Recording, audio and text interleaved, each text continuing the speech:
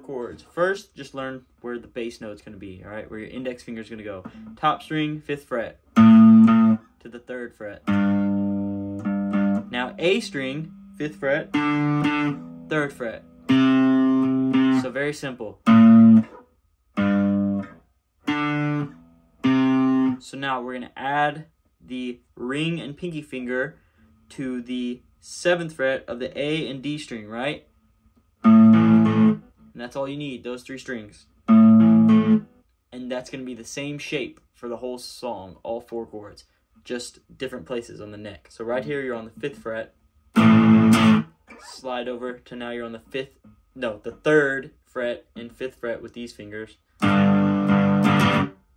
Now you're on the A string, and same thing, but now you're on the D and G with your ring and pinky finger.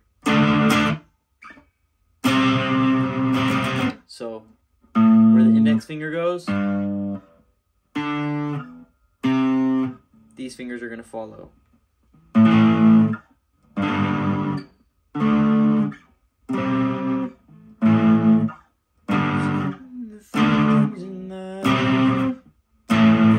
You can add on this first chord, you can add your ring finger on this G string on the 6th fret right there.